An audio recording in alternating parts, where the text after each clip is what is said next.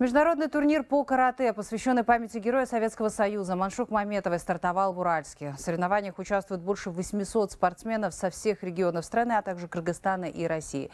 Первенство проводится 9-й год подряд. Его победители войдут в национальную сборную и будут бороться за лицензию на участие в чемпионате Азии и мира. Турнир продлится 3 дня.